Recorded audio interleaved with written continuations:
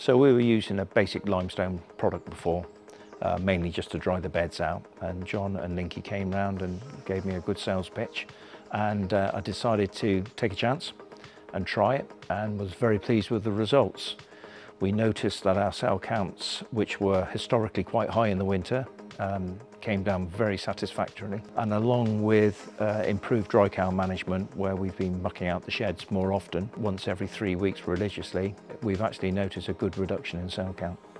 I think for every dairy farmer that's trying to keep their cell counts down, I think it's a really useful product, and certainly as for organic farmers where we use a lot less antibiotic, it's been very, very useful.